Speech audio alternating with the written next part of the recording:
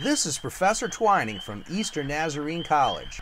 What you're seeing here are spotted salamander males that have recently arrived at a vernal pool in the Wolf Hill Forest Preserve in Smithfield, Rhode Island.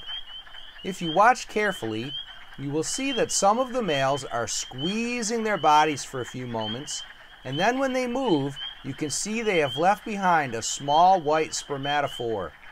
This spermatophore is a capsule of sperm that is extruded by the male salamander through his venter, which is located near the hind legs.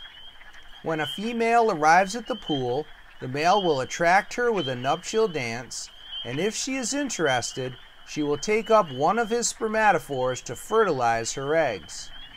It is reported that some males will deposit their sperm on top of the spermatophores of other males to give themselves a competitive advantage.